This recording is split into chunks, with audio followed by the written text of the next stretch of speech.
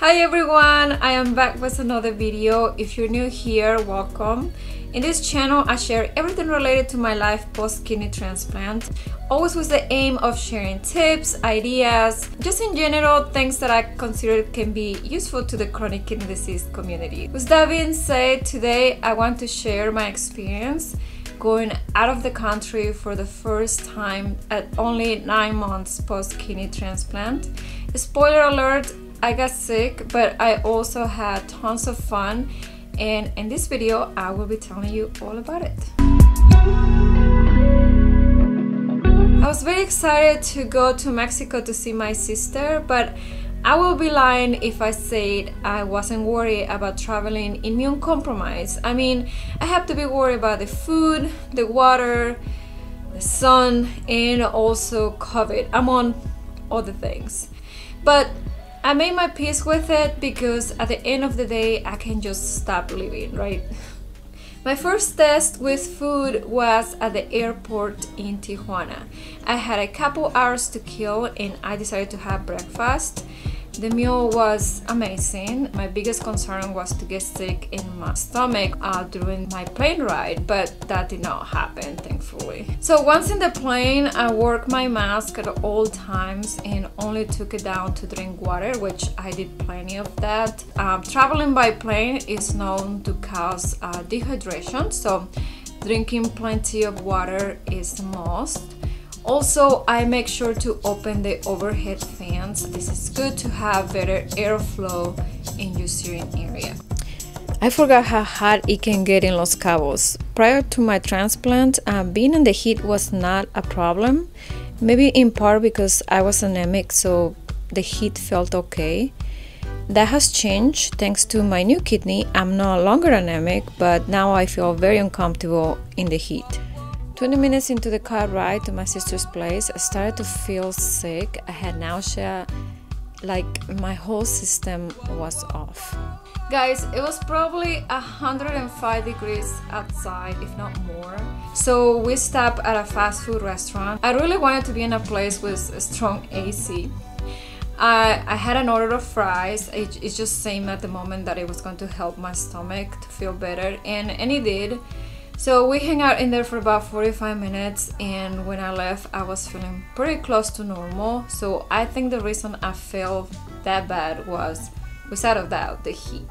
So once at my sister's place, I went to the local store to get water. I stuck to this brand called Seal. It's made by Coca-Cola, and it just seemed to be good to me, like it didn't make my stomach upset or anything. The next day we got up early and went to visit Todos Santos. That's a beautiful little town about an hour away from Cabo San Lucas.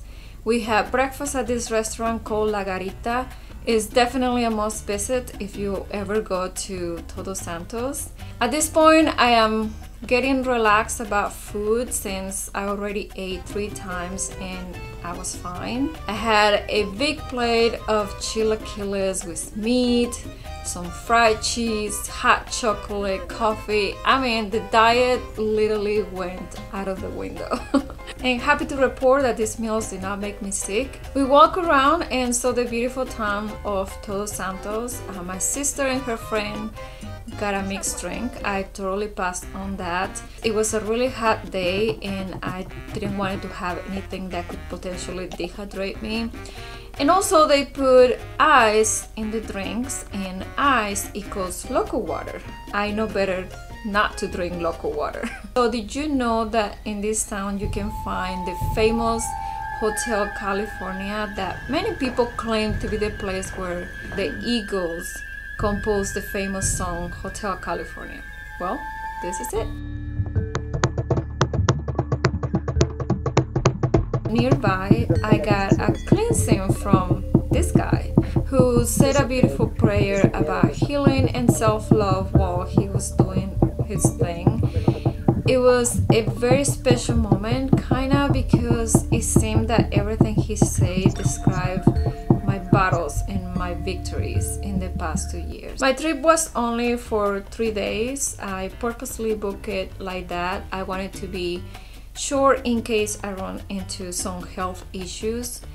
I mean, after all, I'm not even a year post-transplant, so just to be on the safe side. The day I was flying back, I was pretty relaxed when it came to food because to that point nothing made me sick. We went and got breakfast at this very cute place in Los Cabos. I ate pretty comfortably, and unfortunately that's when it happened. I don't know what part of that meal made me sick, but I have a very strong stomach ache, and of course that came with other stomach issues that you can imagine. At some point I was sweating and I was shaking. Maybe I was getting pretty dehydrated. I was trying to drink water, but it wasn't easy since my stomach was very upset. After about 2 hours and a little nap, my body started to regulate itself and I started to feel much better. So feeling much better, we stopped to see some friends at the marina before I was heading to the airport. I was a little afraid to eat again, but I was also very hungry and it was gonna be a few hours until I got home. I kind of risked it since I was feeling pretty much normal. Thankfully, my stomach felt just fine. The airport in Los Cabos was pretty packed with people. I made it home and now I am sure I managed to not get COVID the whole time I was there.